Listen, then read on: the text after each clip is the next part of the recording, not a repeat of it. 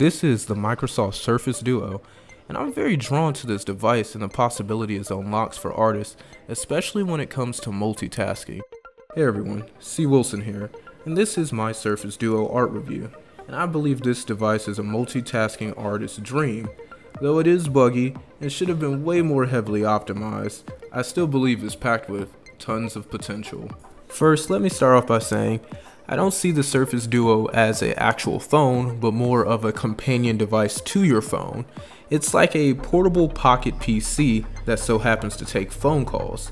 So maybe on the next generation for this device, they'll improve those capabilities, but since the specs are pretty decent, that's all that truly matters. And speaking of specs, here they are. So the Surface Duo is rocking a Snapdragon 855 processor with 6 GB of RAM. It also has 128 or 256 GB of storage and a 3577 mAh battery.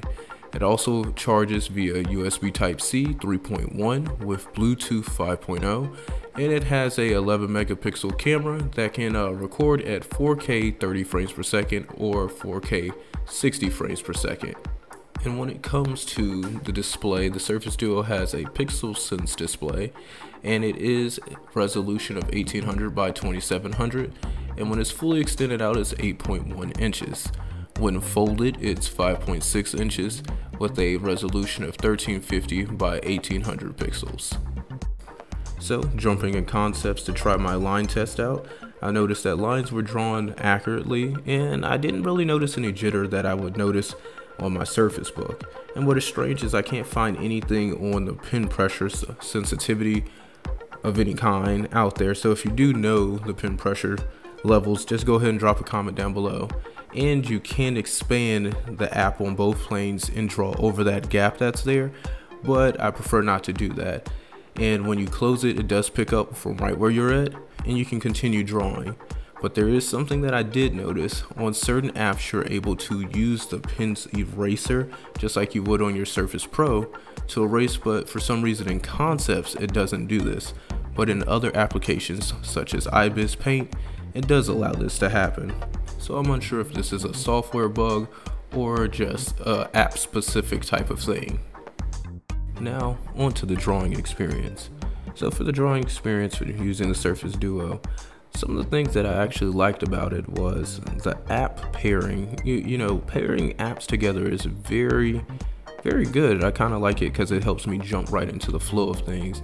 You can see me use a few of my app pairs that I have already set up to where I can jump straight into going into IBIS and going into my drawing website that I use for references for anatomy, and then later on jumping in it to go straight to over to Pinterest.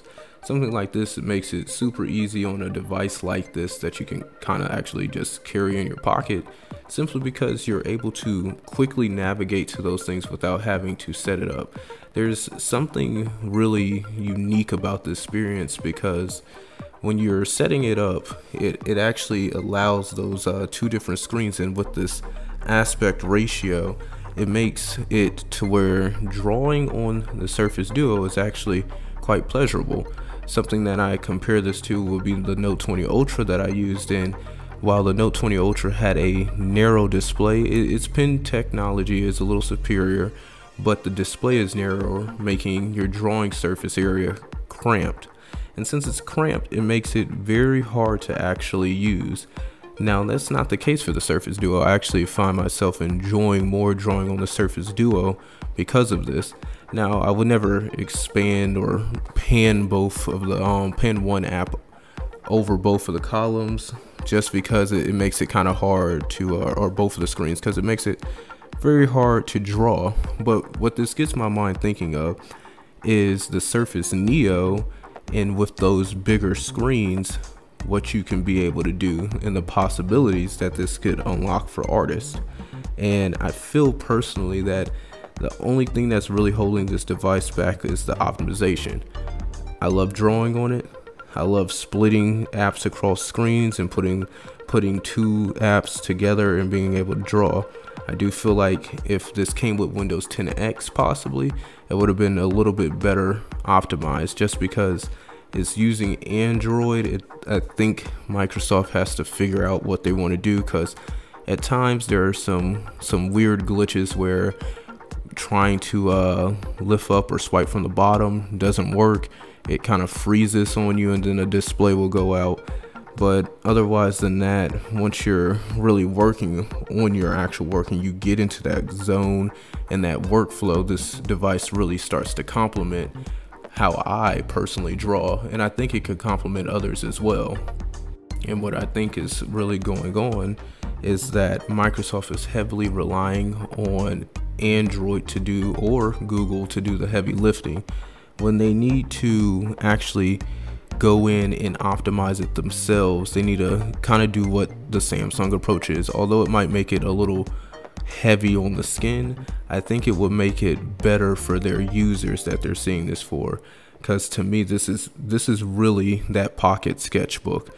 It's like a Moleskine sketchbook, if you ask me. You open it up, you can jump straight into the apps that you want to draw in.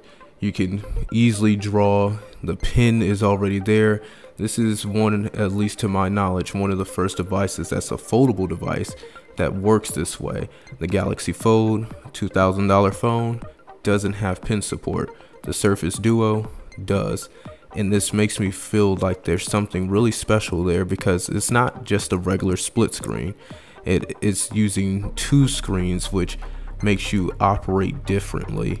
It makes you use it like a dual screen monitor versus one giant tablet, which I like.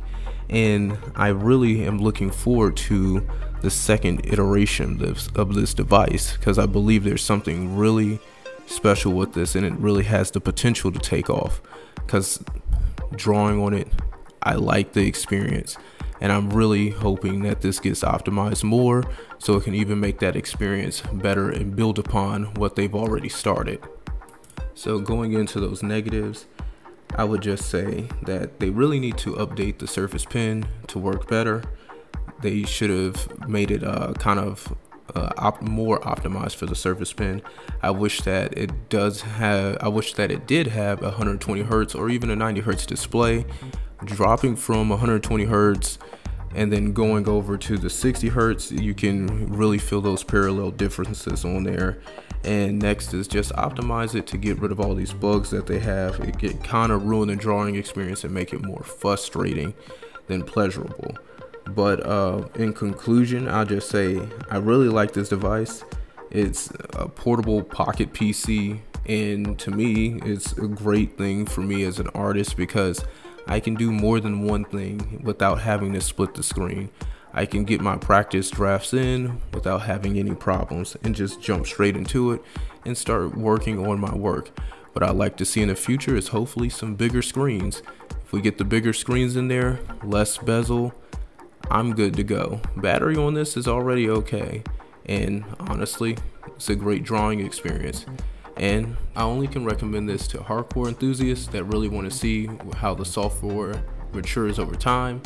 And if you like this video, go ahead and give a thumbs up, drop a comment down below, and hit that bell notification icon if you want to know when I drop new videos. And like I typically do, I'll play this out to the very end, and peace.